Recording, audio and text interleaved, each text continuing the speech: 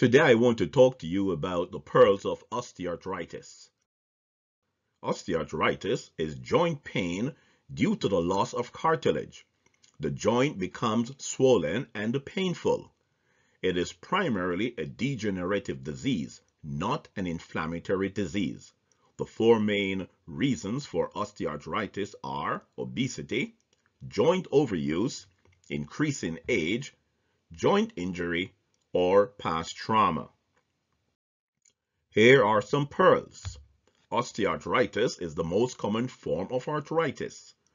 Osteoarthritis is the most common cause of joint pain among adults. The pain of osteoarthritis becomes worse with activities and may improve with rest. The joints of the fingers may become swollen. If the distal interphalangeal joint, which is the DIP, is swollen, it is known as Heberden's node. If the proximal interphalangeal joint, which is the PIP, is swollen, it is known as Bouchard's node. The carpometacarpal joint of the thumb is also affected. The joints are hard, painful, and crepitus may be felt on range of motion.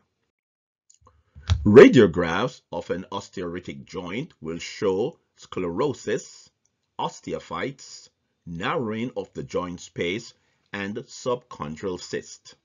And finally, the treatment of osteoarthritis is acetaminophen. Well, this brings us to the end of this short presentation. I do hope that you will like, share, and subscribe. I wish you well. Good night.